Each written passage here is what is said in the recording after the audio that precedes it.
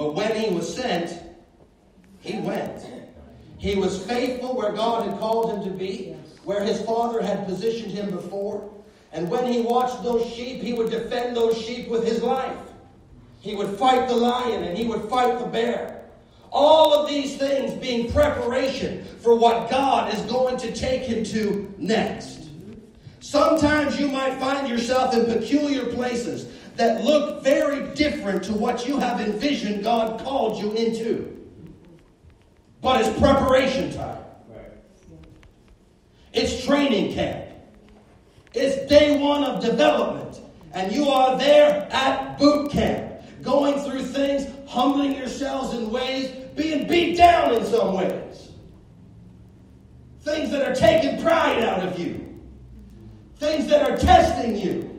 Things that are showing you you have a temper. Things that are showing you you get impatient. Things that are showing you you got some issues you got to straighten out. These are some of the things we deal with along the way. It's not just you, it's all of us. Anybody lift your hand that never had an issue? No hands going. So David arrives on the battle scene, and he's been sent by his father. Now, in his road of destiny, there's going to be a giant. Destiny and giants go together. We have an adversary.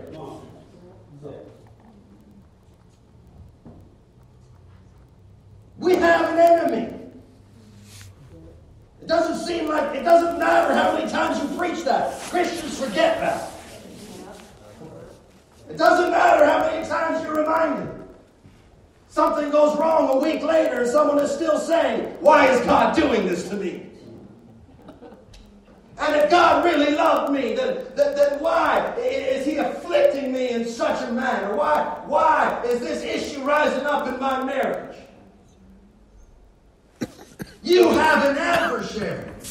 And it's about time you stop blaming God and everybody else for the fact that you got a devil to fight. You can point the finger everywhere. But the fact is there's a giant in your way. And you've got to overcome that giant.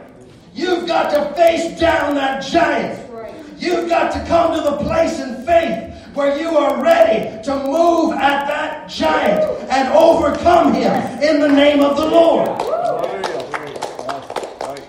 This is not going to be something you're going to be able to do in the flesh. This is going to be something you have to do in the Spirit. This is going to be something you have to do with faith in God. Because destiny will bring you to things that are bigger than you. Destiny will bring you to mountains that you can't move with your own strength. Problems that you can't overcome. You don't have the understanding. You don't have the wisdom. You don't have the patience. You don't know how to pray like that. All of these things that will test us, but will cause us to turn our eyes on Jesus. Amen. So that when David looks at that giant, he doesn't come at that giant in everything he is. He comes at that giant in who God is. And he continues to face that thing, run at that thing, and conquer that thing, because that thing stood in the way of his walk with God. What stands in the way of your walk with God today? What is getting in your way? And this is really where I wanted to get to this morning. What is getting in your way? What is the obstruction? What is the mountain? And if you're still finding yourself in the place where you're blaming God for your problem, you're going to have a hard time overcoming this battle or this fight. Because you need to know God is for you and not against you. That he would say, God said they would gather against you, but not by him. He's the one that is with you. He's the one that is helping you. He's the one that is fighting for you. And you can't do this thing without him. This isn't time to get bitter against God. This is time to love Him like never before. This is time to worship like never before. This isn't when you draw back. This is when you press in. Because when you come to such a significant door in your destiny like David did that day, there will be pressure. There will be resistance. There will be a choice. And it will be the choice that you make will determine whether you draw back or you continue to uncover and move into what God has called you to be. David was called to be king, but a giant stood in his path. And had he run from that giant on that day, I don't know what the story would have been for David. But that giant that the enemy had sent, God was also going to use to propel David to the place that God had anointed him for, where eventually he would arrive in the place of the kingdom and ruling as the king. David was sent, and he went in the way that God had called him to go. And which way are you going this morning? The Bible said, there is a broad gate, a large way. And that's the way that leads to destruction. That's the way that leads to death. But there is a straight gate and a narrow path. And that's the one that leads to life. Amen. Proverbs 14:12 said, there's a way which seems right unto a man, but the end thereof are the ways of death. Funny, it says the same thing 2 chapters later. You don't see the Bible repeat itself like this very often. But the exact same thing 2 chapters later in 16 and 25, there is a way that seems right unto a man. I said it seems right. It seems right. And so you can try and justify yourself in it.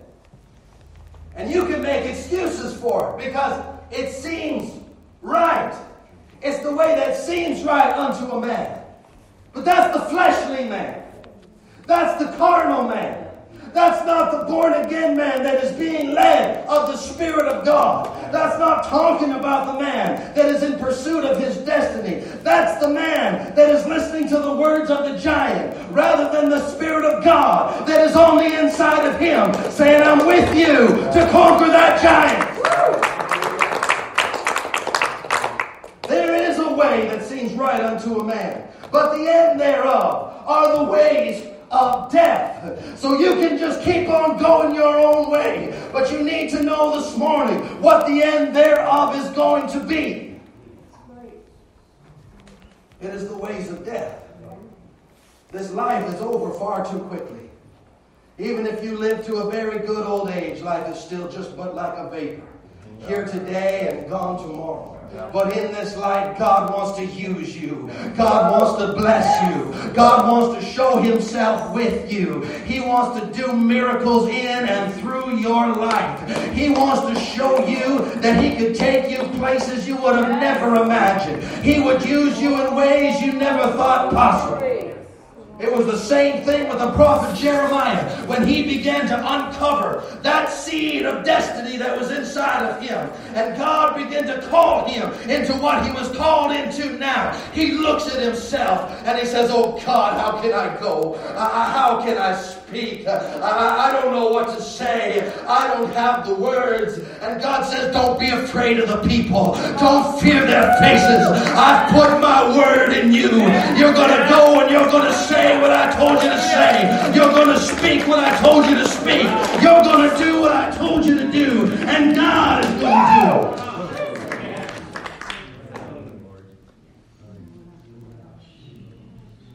It's going to take you beyond your limitations. It's going to take you beyond what you thought was possible. That's the destiny inside of you.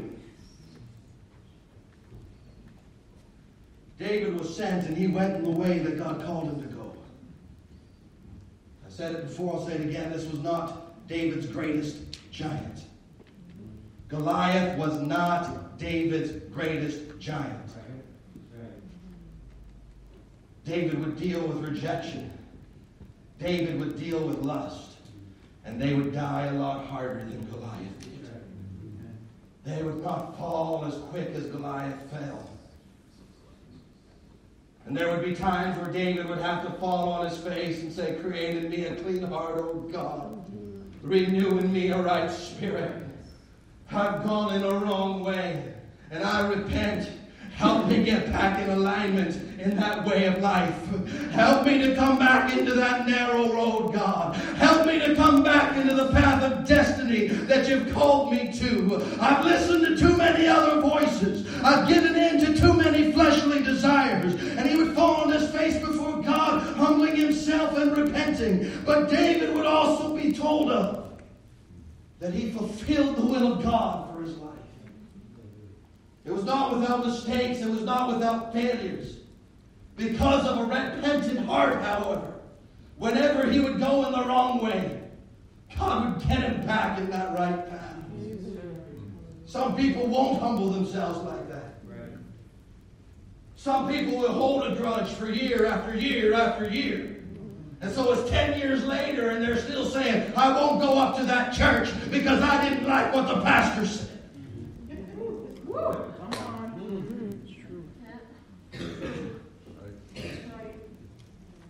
Now they don't need the church.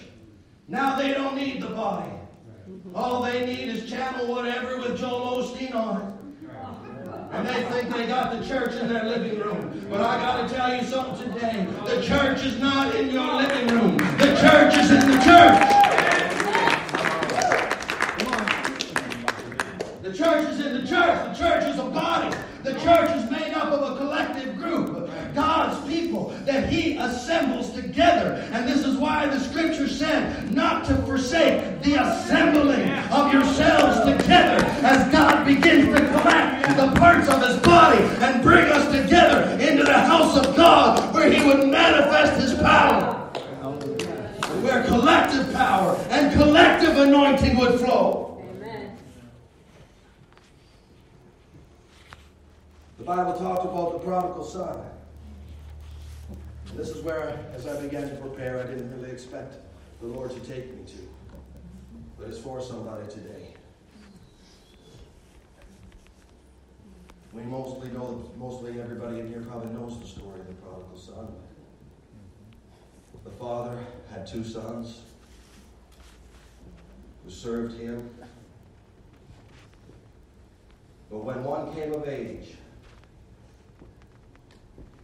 he began to listen to other voices. And wrong things took him in a wrong way. I'm going to say that again. Wrong things took him in a wrong way. It's very easy to justify things in this life. It's easy to justify things that we know somewhere deep inside that we ought not to be doing. But we need to know that wrong things will take us in a wrong way. Because this son is called the prodigal not because he stayed in Father's house, but because he left Father's house. And he wasted everything that God had given him, or that his father had delivered to him. He wasted it all. Everything. Everything. And you might be here this morning with your head down, thinking, "I blew it bad." Yeah, well, he wasted everything. Everything. Everything that was given to him of his father, he wasted it all on riotous living. He took what was precious of his father, and he took it to the world. He took something that was given to him, something that was earned, something that was precious, something that was valuable, and he threw it away. But when there came a famine in the land, and he had spent all that he had to spend, the Bible said he finds himself living with the hogs, living with the pigs, joined to a citizen of that country. See, some